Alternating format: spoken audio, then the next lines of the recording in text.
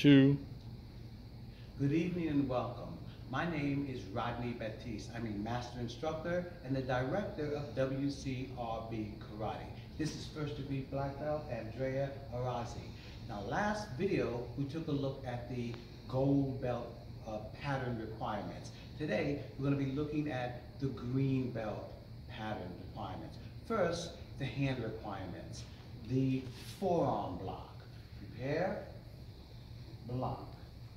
Prepare, block. Prepare, block. Prepare, hold it. Notice that this block starts like the down block. Block. With the non-blocking hand pulling well to her side. But unlike the middle block, the forearm block is done with the palm facing forward. Prepare, block. Prepare, block.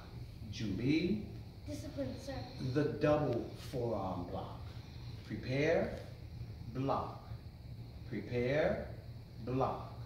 Prepare, stop. In this block, she uses the preparatory position of the rising block, but instead of elevating one hand, she pushes forward with two forearm blocks. Block.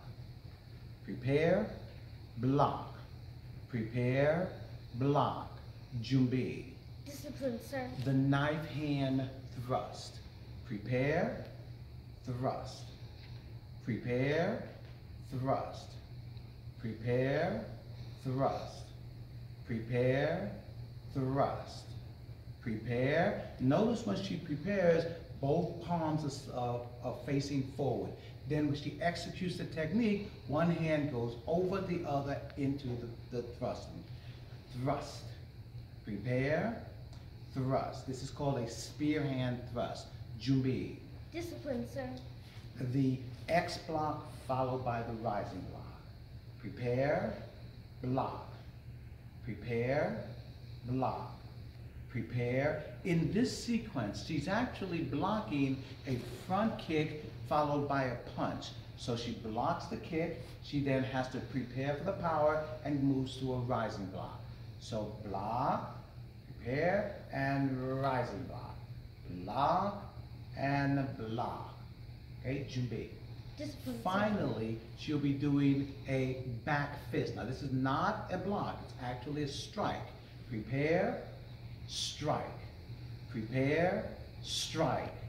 Prepare, strike. Now you notice once again, in this strike, unlike the block, the palm is facing to either side.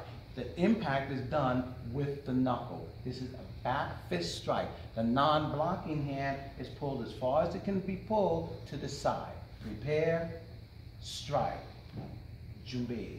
Discipline, sir. These are the techniques that need to be known in order to do the green belt pattern.